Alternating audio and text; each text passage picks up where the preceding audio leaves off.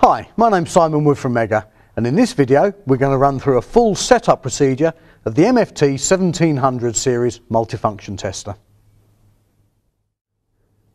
Okay, so what we're going to do today is actually run through the setup parameters that are available on the MFT1700 Series. Over on the right hand range knob we can select our spanner or setup position, and the left hand range can be turned to any setting. The unit will initially come up with a version number, and then it takes us into our setup menu. Now, to cycle through any of the options, we basically use our function key on the front here.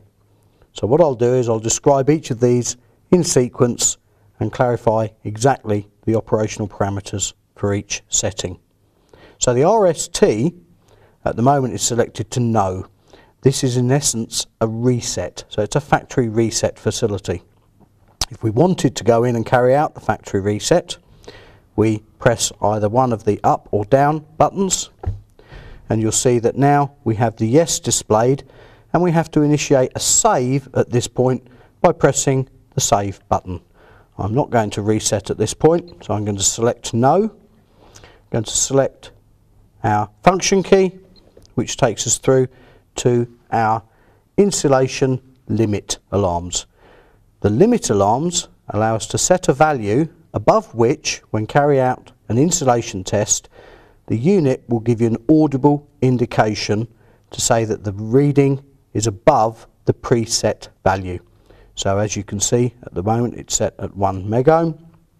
I can actually go in and alter this value and then press the save button at any time and then move on to the next setting. The LOC is the insulation test lock. Now this is defaulted to on. Now the 1720 and the 1730 units come with a test probe which allows us to maintain two-handed operation. However, some people like to press the test button and lock the test on, so you have the applied voltage on the probes all the time. As I say, at the moment it's defaulted to on, but to select off we just use the up and down, and then we would select save. So I'm going to leave it in the on position. Next we have our continuity limit alarm. So this, exactly the same principle, but what we're looking for is a reading of less than the preset value.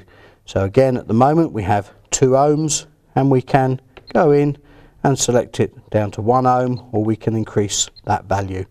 But as soon as we get a reading below the preset value, the unit will indicate with an audible alarm. Next we have the ISC, which is actually our test current. Obviously, for the requirement of the 17th edition, we carry out continuity testing at 200 milliamps. What we can do, however, is we can reduce this down to a 15 milliamp value. Now, one of the main tests that will drain the battery is the continuity testing. So if you find yourself belling out lots of cables, by selecting the 15 milliamp, it will extend the battery life considerably, and you can just go and obviously identify by belling out individual cables, and then when you're carrying out your full 17th edition continuity tests, you can go back to 200 milliamps. The next option is our auto reverse continuity test. Now, it isn't something that we ordinarily use in the UK. However, if you have got the instance where you've got a number of cables that have been connected together and you believe that there may be moisture in the cable, by utilising the auto reverse, just by selecting the on and obviously saving it, it will actually alleviate any discrepancy of reading that's being built up. In essence, with what you've got is a battery. The loop is basically the recorded or stored value of the impedance of the lead sets that we use when carrying out loop impedance testing. This alleviates the issue of having to null out a lead set before doing a loop impedance test. So the Megger standard leads are actually manufactured to identical impedances, and this is deducted away from the value. However, if you're using a non-standard Megger lead, you can go in and actually select the value of the lead that you're going to be using. Loop Auto Start, LAS. As you can see, this is on, but if you didn't want it to start automatically, we can go in and select the off and save. We then have the option to turn on or off the LPE 2-wire high current test. So if you do not want to carry out any high current testing, you can actually set the unit so that this is in the off position. And this also relates to the low current 2-wire test. The RAS is our RCD auto start. As I said, when we actually carry out the test, if you want the unit to start automatically when it sees the main voltage, you can turn this function on here. This defaults to the off position.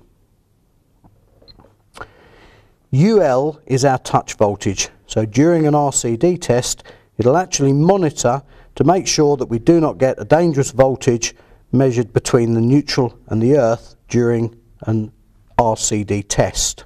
And it will actually inhibit the test should this voltage rise to greater than 50 volts. The off is the auto off facility.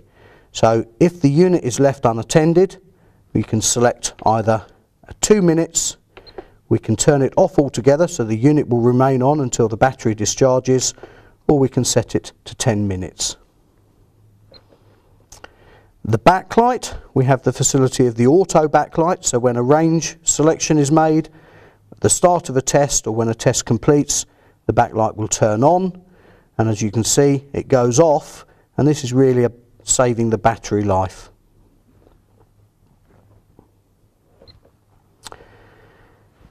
The BAT is the battery value. Now on the MFT1730, because we have rechargeable cells, they're actually rated at 1.2 volts. However, they are standard AA size. So if you wanted to swap these out with a standard AA cell, because you'd forgotten to charge the unit the night before, for example, you can actually go in and select a 1.5 volt cell, which is a standard AA.